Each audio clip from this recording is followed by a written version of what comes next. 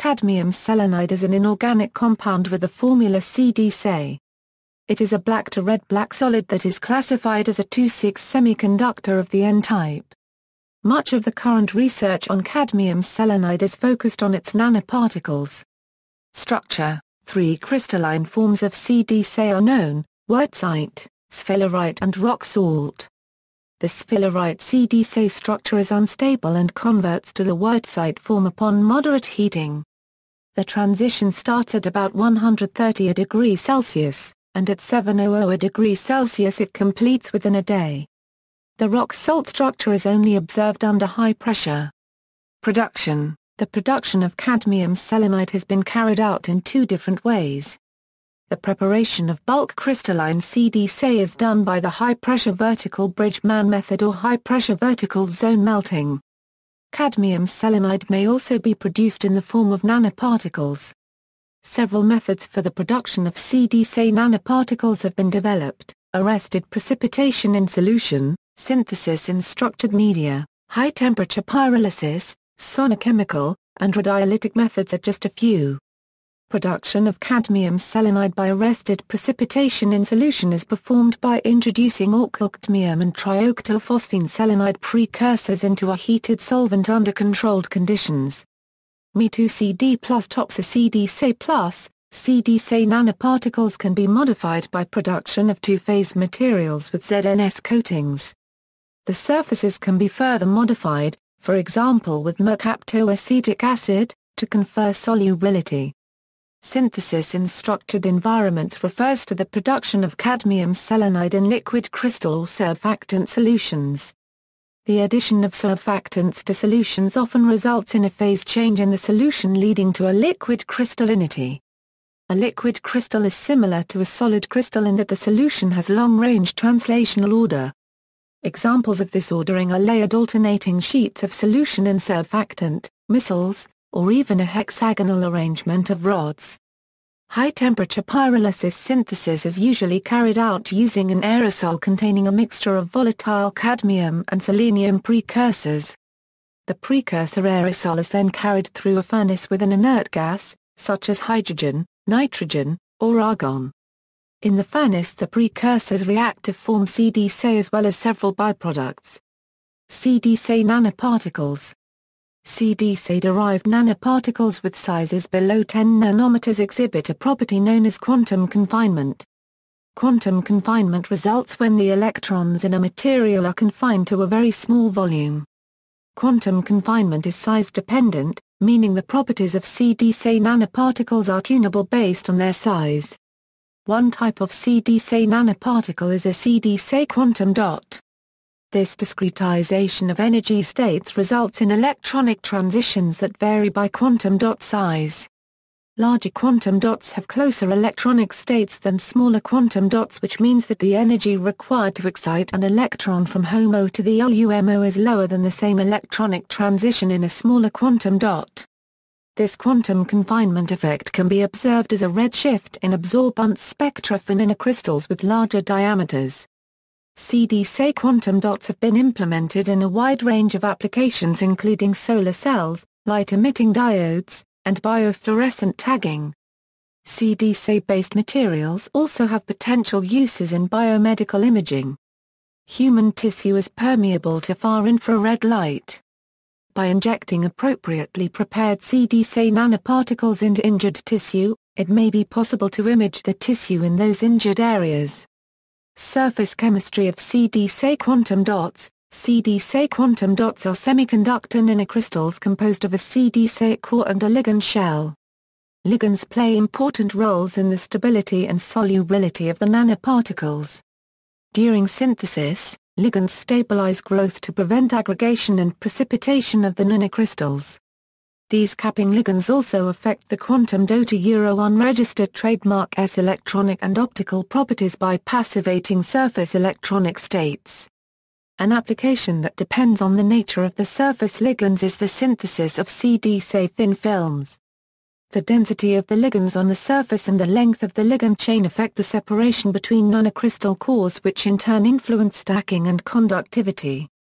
Understanding the surface structure of CdSe quantum dots in order to investigate the structure unregistered trademark S unique properties and for further functionalization for greater synthetic variety requires a rigorous description of the ligand exchange chemistry on the quantum dot surface. A prevailing belief is that trioctylphosphine oxide or trioctylphosphine, a neutral ligand derived from a common precursor used in the synthesis of CdSe dots, caps the surface of CdSe quantum dots. However, results from recent studies challenge this model. Using NMR, quantum dots have been shown to be non-stoichiometric, meaning that the cadmium to selenide ratio is not 1:1. CdSe dots have excess cadmium cations on the surface that can form bonds with anionic species such as carboxylate chains. The CdSe quantum dot would be charge unbalanced if TOPO or TOP were indeed the only type of ligand bound to the dot. The CdSe ligand shell may contain both X-type ligands which form covalent bonds with the metal and L-type ligands that form dative bonds. It has been shown that these ligands can undergo exchange with other ligands. Examples of X-type ligands that have been studied in the context of CdSe nanocrystal surface chemistry are sulfides and thiocyanates. Examples of L-type ligands that have been studied are amines and phosphines. A ligand exchange reaction in which tributylphosphine ligands were displaced by primary alkylamine ligands on chloride-terminated CdSe dots has been reported. Stoichiometry changes were monitored using proton and phosphorus NMR. Photoluminescence properties were also observed to change with ligand moiety. The IM-bound dots had significantly higher photoluminescent quantum yields than the phosphine-bound dots. Applications: CdSe material is transparent infrared light and has seen limited use in photoresistors and in windows for instruments utilizing IR light.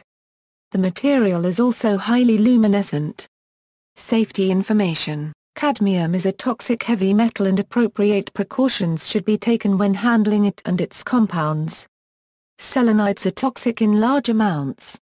Cadmium selenide is a known carcinogen to humans and medical attention should be sought if swallowed or if contact with skin or eyes occurs. References. Related materials cadmium sulfide, cadmium telluride, zinc selenide, mercury selenide. Additional links: National Pollutant Inventory, Cadmium and Compounds, Nanotechnology Structures, Quantum Confinement, Thin Film Transistors.